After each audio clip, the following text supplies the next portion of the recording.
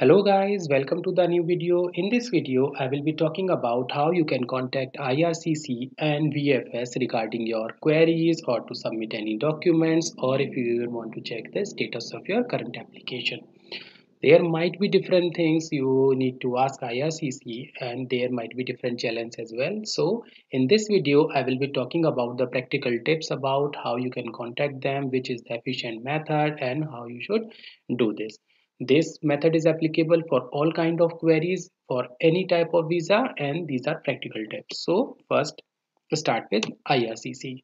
So IRCC you can contact using the web form. This is the official channel which you should use most of the time if you want to upload any document, if you want to ask any information or you want to convey anything to them like change in your address, change in an email, change in any kind of family status like any new birth or your marriage or anything you want to convey, you should use this web form.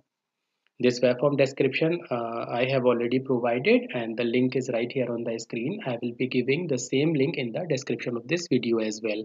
Directly copy and paste that video in your browser and you can start your query right away. The second option is call IRCC. Now the important thing here is now IRCC is sharing a number which is available only for local Canadian purpose. Earlier they used to have a overseas number as well, but now they are not entertaining overseas calls, so they have provided one Canadian number. Now the question is, if you are in some other country, for example in India, how you are gonna use this number to call IRCC?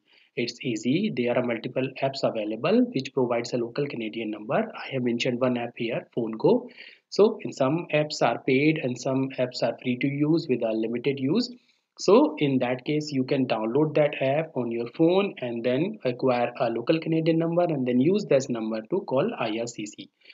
So other practical tip here is the agent on the other side will not be able to change your application in other way, provide the decision on that or modify your application in any kind. He will be having the same information which you can see on your online account status page. So if you are calling them again and again asking some information or want to modify anything, do not use this option. Use the first web form option. Second practical tip, there will be a long hold for this call around 35-40 minutes in the normal hours or the peak hours. It could be more than 2 hours. So call them around as soon as they open. So basically I used to call them at around 5 to 6 a.m. India timing or sometimes late in the night India time. So you can use the same timing so that you can have a less call volume. You know to wait longer. Third practical tip here is whenever you call them you keep all the information handy like your UCI number, your application number, your name, address, phone number, details, everything, because if they want some information for the security purpose then you need to provide them immediately. Third thing is Twitter. So Twitter is one of the fastest and reliable mechanism to contact IRCC. I have mentioned the Twitter handle here on screen. Most important thing is you note down this handle and you use exactly the same alphabets in the handle as I have mentioned, because I have seen multiple accounts on Twitter claiming to be IRCC account, but they are not. They just modify one or two characters in this, for example removing one A from Canada or appending one underscore after it or some other change, and then you will be sharing your information with them if you follow their handle. So just be very careful when you deal with Twitter and IRCC. You need to follow this handle. There is a blue tick mark available just on the top of the handle whenever you follow any official Twitter handle of IRCC or any other reputed person or the organization. So always confirm you have a blue handle on that, blue tick on that handle, and then use it. You can mention your problem in the direct message as well. They respond back, or you can mention the in the their Twitter page as well, so they respond back. If you are having too generic complaint, or if you are repeatedly like pinging them, they might avoid you, they might ignore you. So better just mention your problem. If they are not responding back in 2 or 3 days, you can ask again. Second piece of advice from the practical experience, do not abuse them, do not curse them, do not use any rude or harsh word there, because these guys are here to help. And if you use them, use the curse words or any bad words on them, it is not gonna having any positive impact on your request. Fourth, chat with virtual assistant. So this is the recently launched mechanism. Basically, if you go to the web form page in option 1, you will see a chat option over there. But the chat option is not giving you much information. It will just provide you the basic information of your application and the basic things. So this is not very helpful, but yes, this is there if you need any help.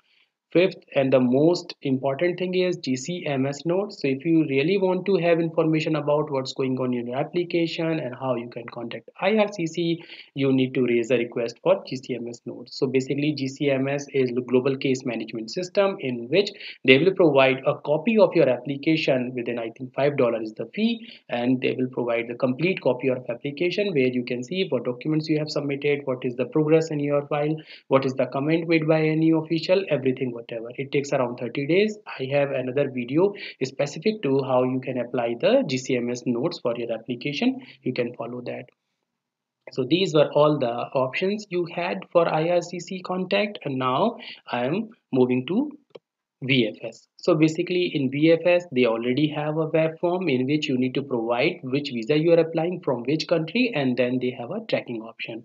For example, if I talk about you are in India and you are applying a visa to Canada, then you can drop them a mail info.canada@vfshelpline.com, and they also have a VFS Global Twitter handle.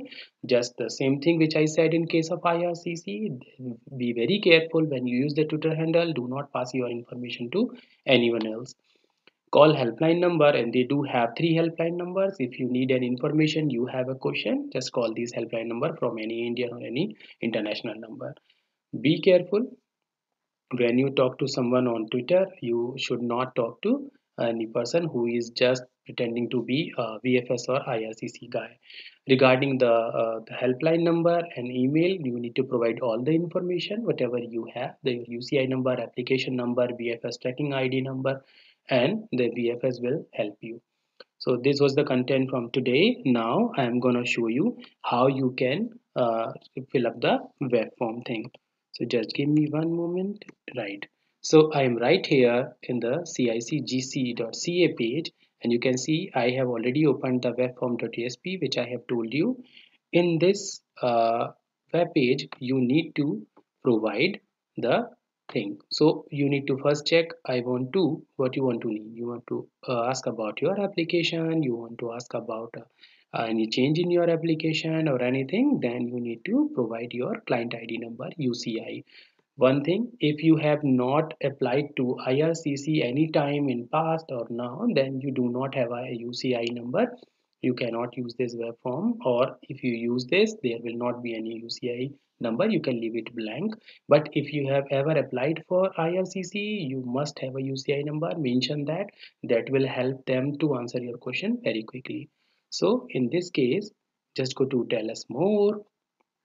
This page you open, and it will ask a couple of more questions, and then you can get your answers. Now talking about the Twitter.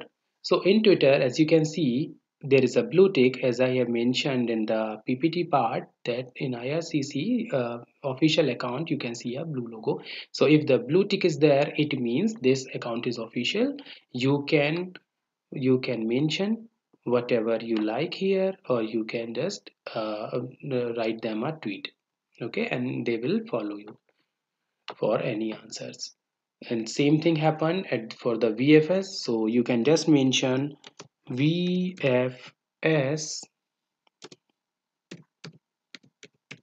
global, and you can see we have the first logo as VFS global. So here you can see this blue tick. So this is the official account of VFS global. Whenever you want to have any information from VFS, you need to use this option. You can just drop a direct message to them, or you can just talk to them in any other way, right? So that was all for today's video, guys. I will be mentioning all the links, all the Twitter handle in the description part of the video. If you have any question, concerns, or anything, just drop a comment and I will reply back to you. Thank you so much, guys. Have a nice day.